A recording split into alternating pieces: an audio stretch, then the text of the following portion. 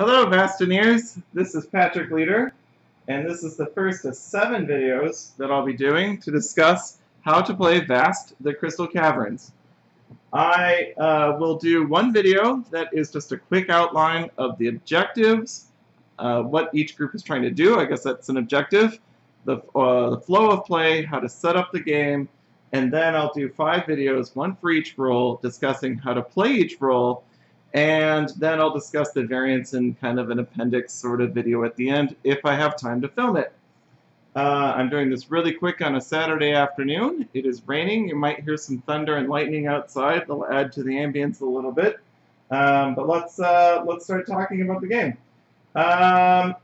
Excuse me. So I'm just going to change my view here so I can see what the camera's looking at. I have set up the table here. As you can see, I have the knight sitting over here. I have the goblin sitting next to her. Across the table, I have the dragon, and then the cave, and then the thief. That is the order that all the players should sit in when they're playing the game. In the upper right corner of each board, it shows you a number, and that shows you your seating position. Sorry about the glare from the lights there. That order is very important and should be maintained. You don't necessarily have to sit in that order, but for sure, please play in that order. So, just going around the table real quick. In a 5-player game, the knight's goal is to, excuse me, let me study this. The knight's goal is to kill the dragon player. So she's trying to gain strength by gaining grit. With grit, she gains those yellow cubes. So those are called hero cubes, which she can spend on her abilities and kill the dragon.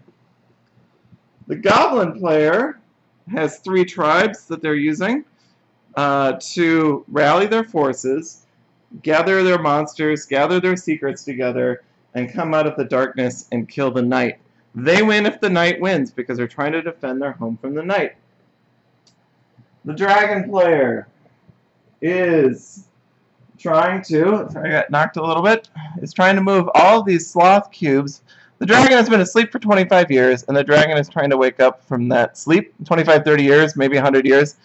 The dragon is trying to wake up from that sleep by moving all of these sloth cubes down to this wakefulness track. Once the dragon has 11 gathered, the dragon can escape the board through a crystal, which is one of the spaces on the board, and move to the exit. Once the dragon's moved to the exit, it has escaped and has won the game. The cave player is trying to control the flow of the game to make the game go long enough that the cave can get all of the tiles into play.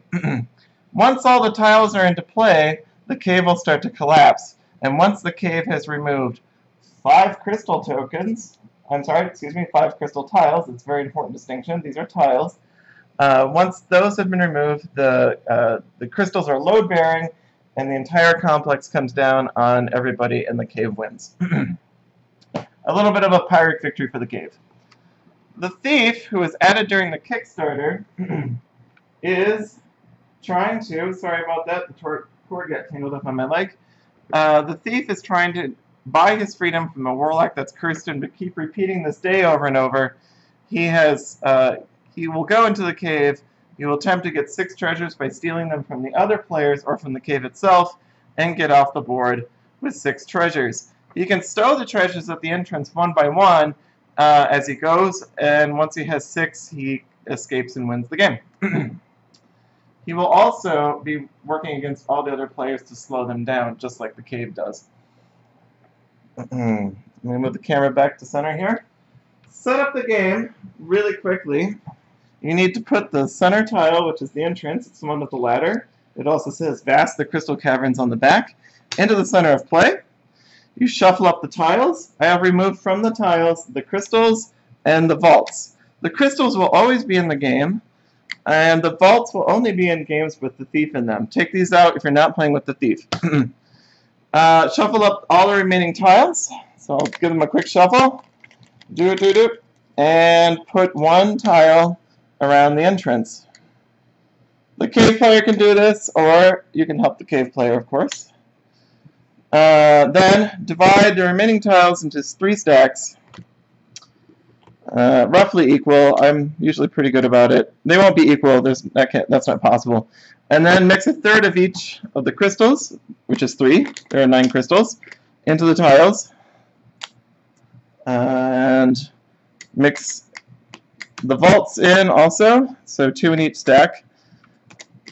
And then stack up, shuffle these each stack, and then stack them all up. I'll do that real quick. I'm sure you all know what stacking looks like. If the knight's in the game, she starts play in the center of the board. I use the standee to represent her because it's a little bit easier to see. Alright, so we shuffle each stack up, we stack these all up. The reason we do this is to keep the crystals so that they're distributed throughout the game and the vaults so that they're distributed throughout the game. Okay, that is my quick overview of how the game is played. I have one more thing I want to talk about. No, it's okay. I'll talk about it when we get to the other parts. Thank you!